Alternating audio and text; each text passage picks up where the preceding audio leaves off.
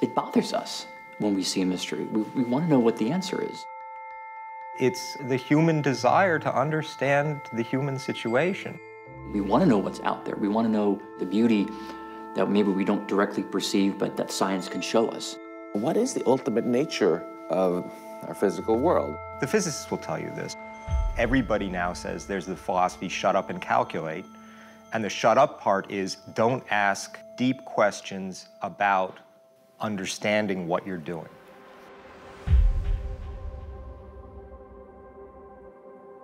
There are a lot of physicists out there who really got into physics because they want to study these big questions. Where did the universe come from? What is time? What does it all mean?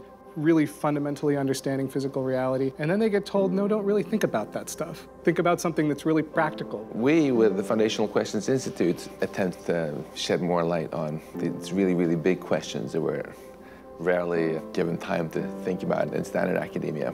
Here, you're supposed to think about the ideas at the edges of what you do. We run conferences where we really try to get together people from all over the world that are like-minded in this way. There's a new community between theorists and experimentalists forming that hasn't been there. To see the perspective of people who are studying in completely different ways makes me realize what my discipline is like a little bit better. Some people complain that knowing the answer destroys the mystery. I don't see it that way. The question of the nature of time was first something that we ran as a global essay contest. That question generated so much excitement and so much thinking in the community. They all went online, there was a big debate, thousands of posts and replies. You start with one of the most familiar things, the passage of time, and yet it ties directly in to some of the frontier questions in physics.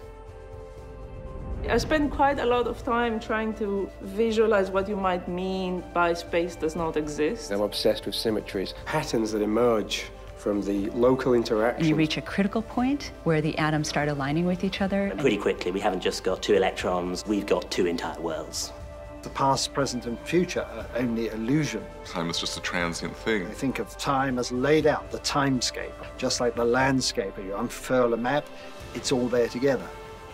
The idea that we can make big progress and really undermine our current conception of the world and replace it with something that's both better and more interesting, that keeps happening.